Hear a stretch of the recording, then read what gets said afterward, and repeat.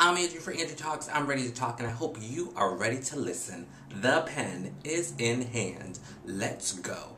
This week is all about some holiday giving tips that you need to hear. Shh. Top secret tips about shopping and eating and gift giving. I've got it all for you. And it's next on Andrew Talks. Okay. One thing you need to know about holiday gift giving is that you will be shopping. Yes, you will be shopping. I don't care what you say, you're going shopping. And most likely you're going to shop for some clothes. Whether or not it's for grandma, for your daddy, for your mama, for your little cousin Joey, you will be shopping at the mall or your local store for some clothes. Let me give you a few holiday tips that you can use throughout the year that will get you so much further in those retail stores. It's all about how to ask for help. Okay, do you hear what I'm saying to you? Do not go up to an employee at a clothing store and act a straight up fool. Number one, they are not your friend. They're not. They are not your friend. They don't know you. You don't know them. Unless your mama's working at the local Target, then that's the only reason how you should know somebody. So here is tip number one. Tip number one. Don't act like they're your friend. They don't know you. You don't know them. So don't walk up to them and be like, Joey, how are you? Hey, I'm looking for... It doesn't work like that. Be respectful and get your help you need. So say, excuse me. Hi there. Happy holidays. I'm looking for this. Do you know where that's located? Thank you so much for your help. Excuse me. Thank you. Have a good day. Those are the three things. Do you hear me? Excuse me. Thank you. Have a good day. I'm not trying to flick anybody off. The three things you need to say to an employee at a mall or retail store that will get you the most help. Manners will get you so far. Got it? All right. Tip number two.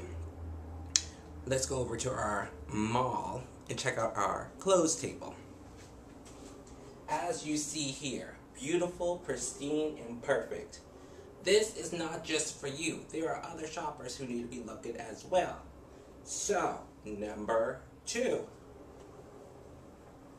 Don't be opening up the shirt,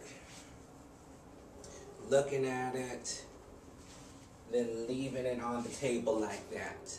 They don't need a display. If they need a display, they would put up a mannequin, okay? You are not no Tom Ford. You're no Gucci, okay? Don't be trying to make a display, some fashion statement that you don't know nothing about. Be respectful. Fold that bad boy up.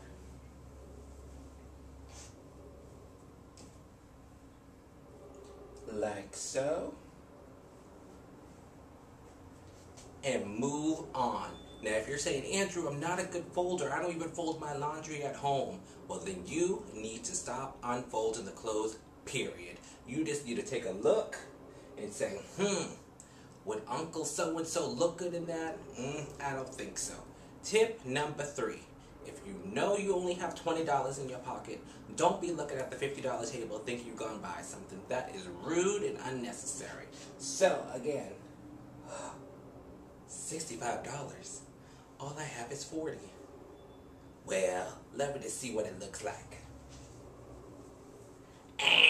Don't be doing that. That is rude. That is rude. Especially because nobody wants your hands all over the $65 clothes and when you know you only got $40. That is rude. Stay within your budget and leave stuff well alone. Got it? Excellent. And finally, know your size. If you don't know if little cousin Joey has grown 6 inches since the last time you seen him, make sure you call ahead. Call the aunts, call the uncles, call the cousins. Make sure you know everyone's size to the best of your ability. It's nothing worse than walking into a store saying, are they a medium or are they a large? Are they a 2X or are they a small? You need to know everyone's size before you get in there. Do you hear what I'm saying? Because it's disrespectful to walk up to a random stranger who's shopping, who might be having a little weight issues due to the holidays because they had too many Santa cookies here, too much turkey at Thanksgiving, and say, hey, aren't you an extra large? Knowing good and well all they are is a medium. That is rude and that could be hurtful. So make sure you know the sizes. Those are some gift giving tips and some shopping tips that you're going to need this holiday season, especially with only 2 weeks to go.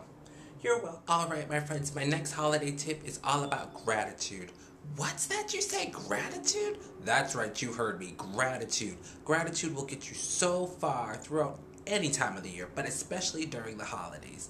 And what you need to have if you're going to be grateful is BAM! A thank you note. Yes, indeed. This holiday season gets you a thank you note. Depending on how many gifts you need, that's how many thank you notes you're going to need. Even if it's some ugly, dingy, nasty looking sweater, Great Aunt Myrtle crocheted for you for 3.5 months, you're still gonna need the thank you note. Do you hear what I'm saying to you? Yes, you will. Okay, it's simple, it's easy, and it's just a great way to show that you really appreciate the gift. Now, what you put inside is up to you. It could just be a simple thank you, or you could really be heartfelt and tell the person how much they mean to you and how much the gift meant to you. But if you're gonna make it through this holiday season, you're gonna need some thank you notes. Whether you're invited to a holiday party, whether you're given a gift unexpectedly, have some at the office, have some at home. Actually, put it on your holiday gift list that you want a gift of thank you notes. It'll get you so far. And believe me, when that birthday rolls around, when the next big holiday rolls around and you want a gift, you got one because you gave a nice, gracious thank you note. It's just a holiday tip from me to you. It's what I do. More tips to come. All right, my friends, my last holiday tip, my last gift-giving tip is about, well, at least to me, the most important thing at the holidays. Food. That's right, you heard me. Food, baby. I likes to eat. So I'm here in my kitchen with a tip or two to help you get through the holiday eating situation. Number one, if you love a certain thing at the holiday dinner table, don't be ashamed. It's okay. We all have our demons. Mine happens to be my mama's dressing. I can't live without it. I need at least a pan to myself. But if you know that you're having guests over who have the same feelings about your mama's this or your granddaddy's that, make a little extra for yourself. What? What is that you say? Is that greedy? Is that being selfish? It's only selfish if they find out about it. So shh. So, for example, come over with me. Look what happened because you didn't want to be selfish. Look what happened to you this holiday. Come on. Look, the pie is gone. Your favorite pie that Grandma Pauline makes is gone. Why? Because you didn't save a little extra for yourself. You didn't ask Grandma Pauline, hey, could you make me maybe a smaller pie version or something? Nope, you didn't. But since I am bright and already knew this tip, I saved some for myself. Take a look at this. So over here, what's that? It just looks like a festive tin. Oh, just a festive tin, you say? Bam! Pie. The pie that you wanted for later on, maybe December 26th or 27th. I got it. But you don't. So sad. So sad. So, I have no problem with fooling my holiday guests. I mean, there will be plenty of food for them to eat. But if you like a little extra something, make it or save it for yourself. It's just a holiday tip from me to you. And it's delicious. And it's a delicious tip, too. All right, time for shout-outs and real talk all next on Andrew Talks. All right, my friends, it's time for the shout-out of the week. And the shout-out of the week goes to all of those hard-working people in the retail business. My goodness gracious, y'all have been working so hard, and these next 2 weeks are gonna be painful. But I know you can do it. So shout out to everybody who's working retail this season. Good luck. Stay strong. Keep that positive attitude. Even when you get those crazy, obnoxious guests and you know who you are, you better not be one of those guests, because now I gave you all those tips that will be helpful and you will make their day better, and they can possibly make your day better. You got it? Excellent. So shout out to all of you. All right, my friends, it's time for the real talk moment of the week. And the real talk moment of the week, I bet you can probably guess, is remember the reason for the season. Yes, indeed. I know we talked about shopping and eating and all that fun stuff, all those tips, but remember the reason for the season. Whether you are religious and you think about Hanukkah and the lights and the menorah and what that means to you, faith-based, or whether it's Jesus' birth, or whether it's something to do with Kwanzaa, which is not technically a religion, I know. But remember the reason for the season. If you're not that religious based, and you said, Andrew, I don't get down without that religion, well, then if it's just about being with family and friends, just remember the reason for the season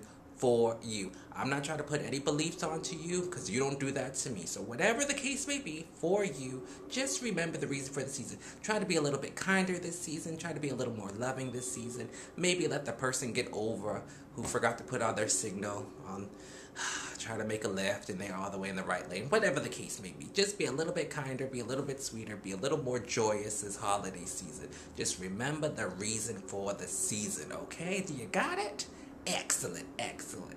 All right, that's the real talk moment of the week. All right, my friends, well, it's already time to go. I know, I'm so sorry, but you know what I always say, make it great. So go out there and have a great morning, have a great evening, have a great lunch. Just make it great and make your holidays great as well. Please go out, make it great. Give great Aunt Myrtle a big old kiss from Andrew, okay? You promise? Excellent. Mwah. Wonderful, wonderful. Now, I got to get shopping because I haven't bought not nail one gift yet for anybody on my list. So I'm going to hit them all. But you guys have a great, great week, and I'll see you next week on Andrew Talks. Bye, everybody. Is this a medium? Is this a... $65? Oh, no.